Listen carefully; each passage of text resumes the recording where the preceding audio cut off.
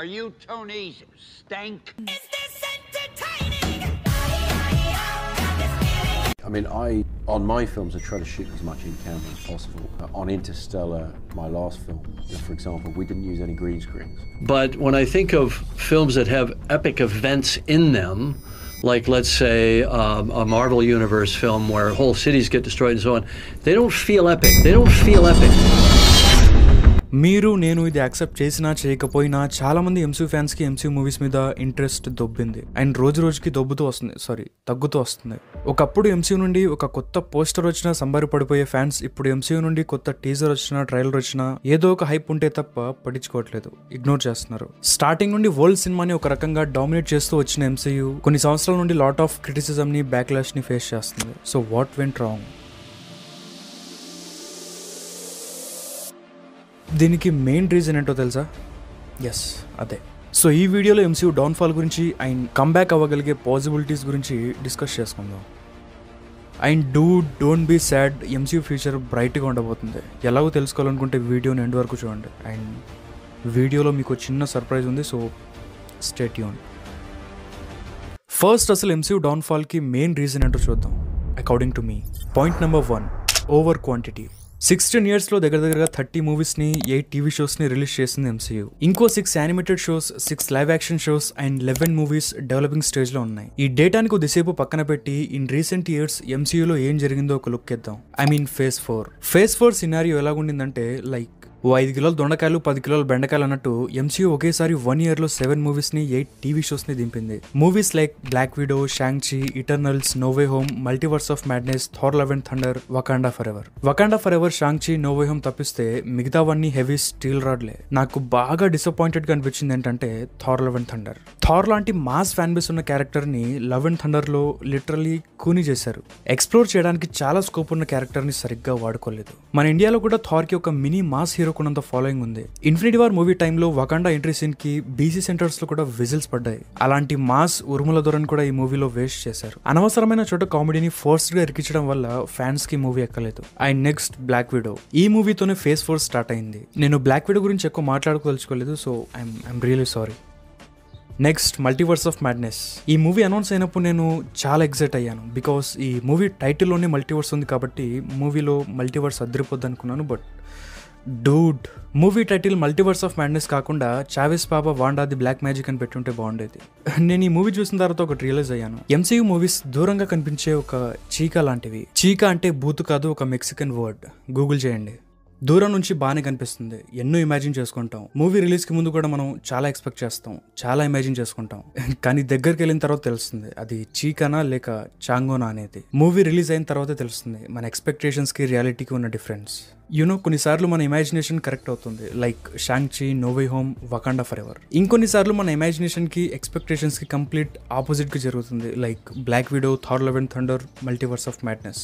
మీ list వేరే అవ్వచ్చు, but process మాత్రం సేమ్. అండ్ ఎంసీయూ మూవీస్ లో నేను ఇంకోటి అబ్జర్వ్ ఆర్ ఎక్స్పీరియన్స్ చేసింది ఏంటంటే, మూవీస్ థియేటర్లో చూస్తున్నప్పుడు నా ఫీలింగ్ లైక్, ఓ నైస్, వావ్, మైండ్ బ్లోయింగ్ ఇలా అనిపిస్తాయి. ఇంటికి వచ్చిన తర్వాత ఆఫ్టర్ 1 day or 2 days లేదే ఈ మూవీలో మరీ అంతలా ఏం లేదే అనిపిస్తుంది. It's just my experience.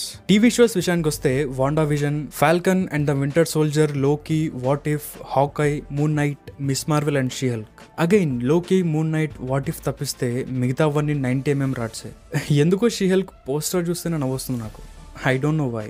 So ఈ మెస్ ని సింపుల్ గా 1 word లో చెప్పాలంటే, క్వాంటిటీ పెరిగేసరికి క్వాలిటీ మీద దెబ్బడిపోయింది. మోర్ ఆడియన్స్ ని రీచ్ అవ్వాలనే ప్రాసెస్ లో గుడ్ ఇనఫ్ స్టోరీస్ ని కూడా కిచిడి చేసి కొన్ని మంచి సీన్స్ ని ఎత్తేయడం వల్ల మూవీస్ లో సోల్ మిస్ అవుతుంది. ఫేజ్ 2లో ఫేజ్ 4లో అదే జరిగింది. Point number 2, lack of creative freedom.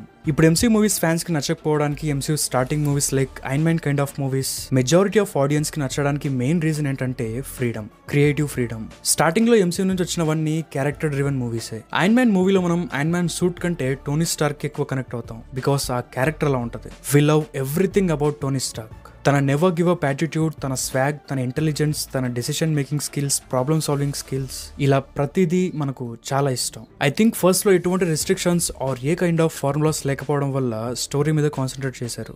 ఇలా ఎందుకంటున్నానంటే iron man 1, iron man 2 work out అయినట్టు ఐరన్ మ్యాన్ 3 వర్కౌట్ అవ్వలేదు. బికాస్ డైరెక్టర్ వేరు. Iron man 1 and 2 John ఫేవరో direct చేశాడు అండ్ ఐరన్ మ్యాన్ 3 ని షేన్ బ్లాక్ డైరెక్ట్ చేశాడు. ఆ టైంలో జాన్ ఫేవరో బిజీగా ఉండటం వల్ల ఐరన్ మ్యాన్ 3 డైరెక్ట్ చేయలేదంటారు, కానీ మెయిన్ రీజన్ ఏంటో అందరికీ తెలుసు. So called creative differences. Iron man 1 and 2 director mind నుంచి స్ట్రైట్ గా వచ్చిన మూవీస్. ఐరన్ మ్యాన్ 3కి మేబీ స్టూడియో అనే ఫిల్టర్ యాడ్ అయినట్టుంది. ఆడియన్స్ కి అంత కనెక్ట్ అవ్వలేదు. ఇదే ఇప్పుడు ఎంసీయూలో మెయిన్ ప్రాబ్లం. డైరెక్టర్స్ కి ఫ్రీడమ్ లేదు. డైరెక్టర్ అనుకున్నది అనుకున్నట్టు తేలేడు. మధ్యలో స్టూడియో ఇన్వాల్వ్ అవ్వడం వల్ల క్యాల్కులేషన్స్ అన్ని కంప్లీట్ గా మారిపోతాయి. అది ద ప్రాబ్లం. డైరెక్టర్ కి ఫ్రీడమ్ ఉంటే గార్డియన్స్ ఆఫ్ ది గెలాక్సీలో ఉన్న కైండ్ ఆఫ్ అన్పాపులర్ క్యారెక్టర్స్ ని కూడా పాపులర్ చేయొచ్చు. ఫ్రీడమ్ లేకపోతే థార్ లాంటి క్యారెక్టర్ తో కూడా ఏమీ చేయలేం. Point number 3, ఫార్ములిక్ story telling. MCU తన లస్టర్ ని కోల్పోవడానికి one of the key point. MCU produce చేసే ప్రతి సినిమాలో similar plot and similar structure ఉండటం వల్ల మనం ఏ సినిమా చూసినా ఇది ఎక్కడో చూసినట్టుందే అన్న సేమ్ ఫీలింగ్ వస్తుంది. ఎంసీయూ ఫ్యాన్స్ నుండి క్రిటిసిజం ఫేస్ చేయడానికి మెయిన్ రీజన్ ఇదే. ఇప్పుడు వచ్చే ఏ సినిమాకి ఓన్ యూనిక్నెస్ ఉండట్లేదు. ఇంకా కొన్ని చిన్న చిన్న కంప్లైంట్స్ అండ్ డిబేటబుల్ పాయింట్స్ ఉన్నాయి. లైక్ అప్పటి సీజీఐకి ఇప్పటి సీజీఐకి కాకికి కాకరకాయకి ఉన్నంత తేడా ఉంది. పాస్ట్ లో ఉన్న విలన్స్ లైక్ లోకి, red skull, కిల్మాంగర్ kind of depth and back story ఉన్న స్ట్రాంగ్ విలన్స్ ఇప్పుడు లేరు ఎక్సెప్ట్ క్యాంగ్. ఇప్పుడు ఎంసీ ఇంట్రొడ్యూస్ చేస్తున్న న్యూ క్యారెక్టర్స్ కి ఎవరు కనెక్ట్ అవ్వట్లేదు. It's true. మనం కనెక్ట్ అయిన క్యారెక్టర్స్ ఇప్పుడు యూనివర్స్ లో లేవు. ఎంసీ మూవీస్ పై ఒకప్పుడు ఫ్యాన్స్ కున్నంత ఇంట్రెస్ట్ ఇప్పుడు లేదు. ఆడియన్స్ కి ఆప్షన్స్ పెరిగిపోయాయి. ఒకదానికి మించి ఒకటి కంటెంట్ ఉన్న సినిమాలు వస్తున్నాయి. సో ఆడియన్స్ వాటికి అట్రాక్ట్ అవుతున్నారు. ఫేజ్ 4 లో వచ్చిన మూవీస్ తో మనం మాత్రమే కాదు, కెవిన్ మావో కూడా బాగా డిసప్పాయింట్ అయ్యాడు. ఆల్రెడీ రిలీజ్ చేసిన phase 5, phase 6, phase 7 upcoming slates లో కొన్ని న్యూ ప్రాజెక్ట్స్ ని, న్యూ క్యారెక్టర్స్ ని యాడ్ చేసి ఏదో గట్టిగానే ప్లాన్ చేస్తున్నాడని రూమర్స్ స్ప్రెడ్ అవుతున్నాయి. But let's see. Quantum mania మూవీతో ఎంసీయూ ఫేజ్ 5 లోకి ఎంటర్ అవుతుంది. And already Marvel's multiverse saga start అయింది. మల్టీవర్స్ సాగాలో సిల్వర్ స్క్రీన్ ని చింపడానికి కొన్ని legendary epic characters re entry plan చేస్తే డిస్కనెక్ట్ అయిన ఆడియన్స్ కూడా కనెక్ట్ అయ్యే ఛాన్స్ ఉంది. ఇప్పుడు వీటికి సంబంధించే ప్లానింగ్స్ జరుగుతున్నాయని రూమర్స్ వస్తున్నాయి. రీసెంట్ గా స్ప్రెడ్ అవుతున్న ఒక థియరీ ప్రకారం సీక్రెట్ వార్స్ లో iron man return అవ్వగలడు. But as Tony Stark గా కాదు, ఐరన్ మ్యాన్ యొక్క వేరే వేరియంట్ గా. అంటే ఐరన్ మ్యాన్ ని ఆర్డీజేనే ప్లే చేస్తాడు, బట్ టోనీ స్టార్క్ గా కాదు. ఐరన్ మ్యాన్ వేరే వేరియంట్ గా. ఇది జరిగితే బాగుంటుంది. అంతా కెవిన్ మావో చేతిలోనే ఉంది. Let's hope for the best. ఈ వీడియోపై మీ థాట్స్ ఏంటో కింద కామెంట్ చేయండి. అండ్ నెక్స్ట్ వీడియోలో మళ్ళీ కలుసుకుందాం. Till then enjoy your next moment. Thank you. Thanks for watching this video and